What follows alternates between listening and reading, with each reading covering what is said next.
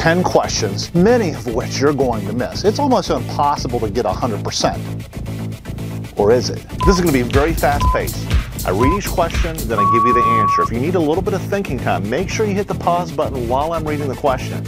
After I give you the answer, I give a short 30-second explanation and a little bit of historical context. I guarantee you're going to learn some things. And make ssure you watch all the way to the end. Some of the more challenging questions are towards the end. Are you ready?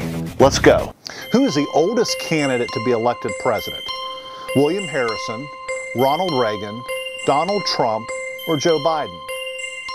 The answer is Joe Biden. William Harrison held the record for 139 years. He was 68 years of age when he got elected. In fact, he also passed away a month later after his inauguration.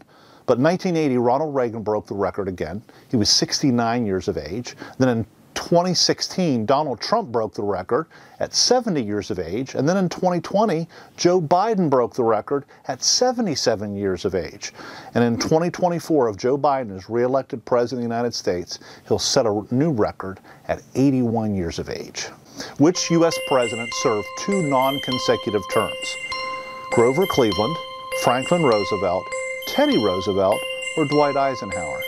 The answer is Grover Cleveland. You know, we've had a handful of presidents attempt to get back into the White House after they left office, and all 4 of them have failed. In 2024, Donald Trump is going to attempt to be the first ex-president since Cleveland to get reelected and get back in the White House. Who was the only U.S. president to pay off the national debt? Was it Grover Cleveland, Thomas Jefferson, Bill Clinton, or Andrew Jackson? The answer is Andrew Jackson. With all the discussion in the news recently about the national debt and the Congress raising our debt ceiling limit, this is a very appropriate question. Andrew Jackson, when he took office, the national debt was $58 million. And 6 years later, he managed to help pay off the entire national debt. It's the only time that it's ever happened in our nation's history. And it was really because of some of his reforms and because he had the ability and took the opportunity to veto wasteful spending. What U.S. president was elected to 4 terms in office? George Washington, Franklin Roosevelt, Thomas Jefferson, or Theodore Roosevelt? The answer is Franklin Roosevelt. You know, George Washington was the one who set the precedent of just serving 2 terms as president. And that was really followed for about 151 years until 1940 when Franklin Roosevelt ran for a 3rd term. In fact, then in 1944, he ran for a 4th term and won. And that primarily was because of the Great Depression and because we were in the middle of World War II still. But 1951, the 22nd Amendment was passed, which limits a president to just serving 2 terms in office. Who is the only U.S. president to have won re-election with no challenge from their own party and no challenge from the opposition party? Was it James Madison, James Monroe, John Tyler, or James Garfield? The answer is James Monroe. In 1820, James Monroe ran for re-election. He had no challenge from anyone in his own party and no challenge from the Federalist Party, which was the opposition party at the time. It really was a party that was dying off. And Monroe received almost 100% of a unanimous vote in the Electoral College. There was one elector from New Hampshire, his name was William Plummer, who deliberately voted for John Quincy Adams on purpose. And that was to allow George Washington to hold the distinction of being the only U.S. president in American history to have a 100% unanimous vote in the Electoral College. Who's the only U.S. president to have never run on a ticket as a president or as a vice president? Was it Franklin Pierce, James Polk, Gerald Ford, or John Tyler? The answer is Gerald Ford. In 1973, Richard Nixon appointed Gerald Ford to be his new vice president. That was because Spiro Agnew, his first vice president, had to resign because of charges of tax evasion. Well, just a year later, in 1974, Nixon himself decided to resign as president because of the overwhelming evidence that was being compiled against him because of the Watergate scandal. And he didn't want to be the first president removed from office.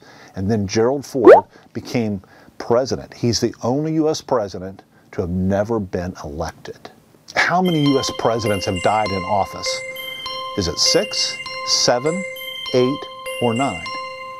The answer is 8. We've had 4 die from unnatural causes and 4 actually be assassinated. You know, and statistically, being U.S. president is one of the most dangerous jobs there is in the United States. We've had 34% of our presidents be targets of assassination, and 9% have been assassinated. What U.S. presidents refer to as the father of the Constitution? Is it George Washington, Thomas Jefferson, John Adams, or James Madison? The answer is James Madison. There's nothing impressive about James Madison's appearance. He was our shortest president at 5 foot 4 inches. He didn't weigh much more than 100 pounds, but he was an intellect.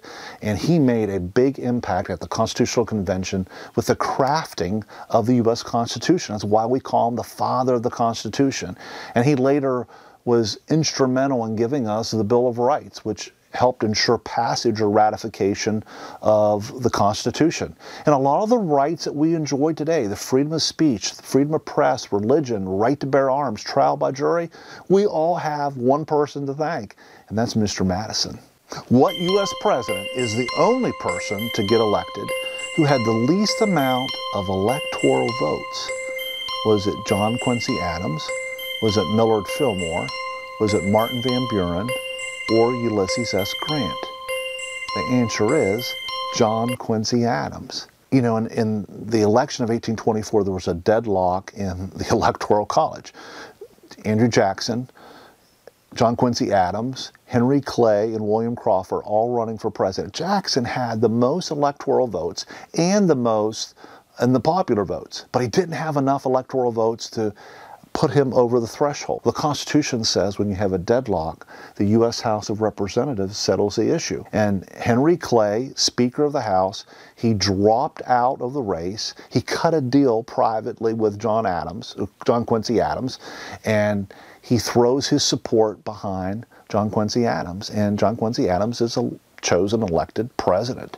And ironically enough, Clay is later appointed Secretary of State, which was really a stepping stone at that time to the presidency. What U.S. president was not impeached? Andrew Johnson, Richard Nixon, Bill Clinton, or Donald Trump? The answer is Richard Nixon. Andrew Johnson was the first that was impeached in U.S. history by his own party.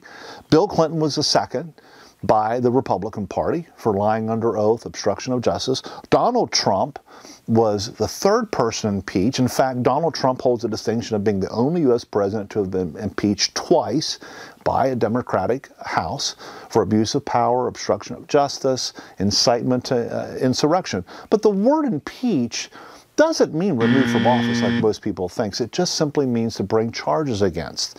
And so in the early 1970s here, the House was compiling evidence against Richard Nixon to begin articles of impeachment, but Nixon decided instead to resign because he didn't want to be impeached and he didn't want to be the first president in U.S. history to be removed from office. Once you're done, do me a favor, drop in the comment section and let me know what your score was. Did you get 7 out of 10? Or are you one of those 1%ers who got 10 out of 10? If you liked our presidential trivia today and you got some value from it, hit the like button for us. And if you haven't joined our Prez Politics family yet, hit the subscribe button now. And you know what? You need to check out some of the other videos we have on our channel by clicking these links.